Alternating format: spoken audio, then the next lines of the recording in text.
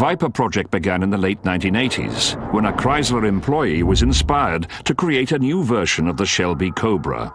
Along with a raw sports car experience, Vipers maintain the venomous snake theme of the original.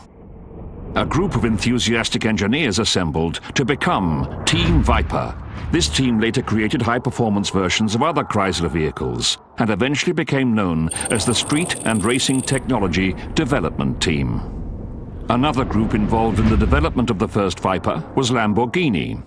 Owned by Chrysler at the time, their expertise was used to critique the engine design and build prototype V10s. When the concept car was unveiled in 1989, it created enough public interest to propel the Dodge Viper to a wildly successful 1992 debut. Vipers have been hand-built at the Conner Avenue Assembly Plant in Detroit since 1996.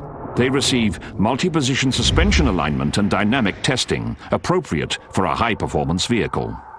The 2013 Viper utilizes magnesium in the dash structure and carbon fiber in its hood, roof and liftgate. Combining these lightweight materials with the tremendously potent V10 engine gives it an excellent power-to-weight ratio. Vipers have always been intimidating exotics to drive on the street or racetrack, with more than a few coiled up in wrecks. For the first time in history, this new generation Viper has electronic driving aids, making its performance more accessible than ever. Viper GTS is equipped with 19-inch 5-spoke forged aluminum rear wheels and slotted disc brakes. The 8.4-litre V10 engine helps the car reach 0 to 60 in 3.6 seconds and achieve a top speed of 206 miles per hour. The suspension can be adjusted easily from the driver's seat by pressing a button. This range of stiffness allows daily usability and on-track performance.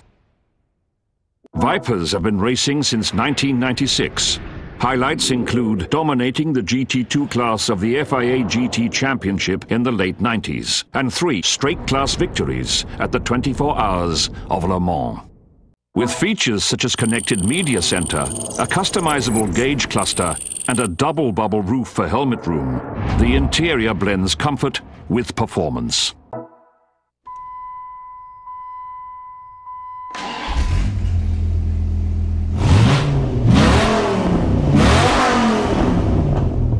The rear-wheel drive Viper GTS features a 6-speed manual transmission. The body panel's dramatic shapes are also functional.